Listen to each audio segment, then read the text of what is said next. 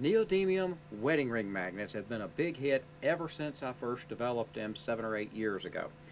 I didn't realize what all I was doing at the time. I was trying to solve a problem for my mother. My mother had arthritis in her fingers and she had a hard time playing the piano, and I said, I'll get you some magnets made that'll fit your ring, fit your fingers just like a ring, and you can wear it and it will work well. Well, it did. It worked great with hers on her fingers and working on the piano, and it was able, when she would sleep with them, she was able to work the next day using her fingers.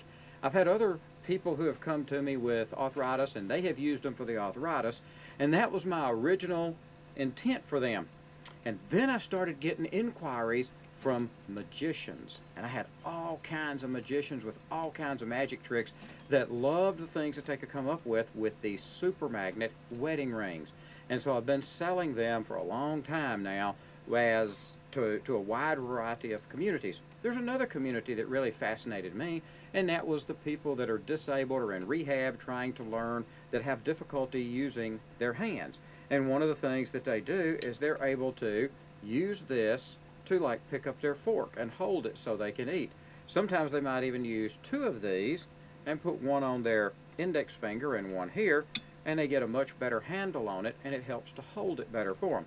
So using it in this capacity was very important. Using it with arthritis has been very important, and with magic tricks. And sometimes it's just fun to surprise people when you pick up your key rings and your hands are completely opened up. It just helps you hold things together. Now there's different types of wedding rings. Let's take a look at the choices that we have. One is like this one, magnetized across the diameter. You'll see the difference because as the rings stick together, they stick in one point. They will stick at exactly 180 degrees on the other side. This is called magnetized across the diameter.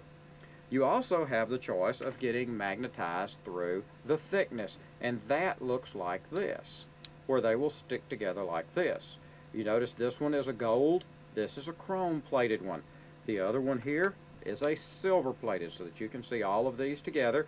The silver plated one is one that you have to be careful with because silver, it is plated with the real element silver, and silver will tarnish over time, and you cannot use a dip to dip these in and clean it off. It would attack the silver and turn the whole thing black if you tried to use that. What you would have to do is you can take something like really fine car auto body polish or something like that, and for 1 or 2 times you can just put a little bit on in a cloth and rub it, and you can return it to its polished shape. But once the plating is gone, you're down to nickel plating, and it is nickel plated underneath the silver, so there's not a lot of color difference when you go through that. Gold is plated with 24 karat gold. That's why the golds are more expensive in most cases than the silver would be, because they're plated in the $1,600 an ounce, $1,700 an ounce gold. So these are even thicker. You can look at the pictures and see it better on the web, but the thicker N50 ring magnets are much more powerful. They're over twice as powerful as one that has the standard thickness.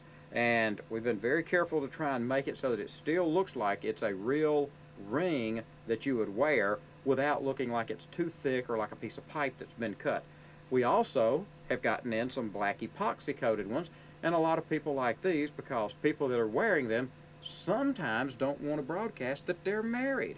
They may not be married, and certainly if you're a single guy and you're trying to wear a ring, you don't want to let the world know that you're married if you're not. And so they want something that, like the chrome or the black, that they hope is not going to be quite as obvious that they're married. But that gives us quite a range of choices. So remember, it is either magnetized across the diameter, our regular thickness, or our really thick N50 high-grade ring magnet.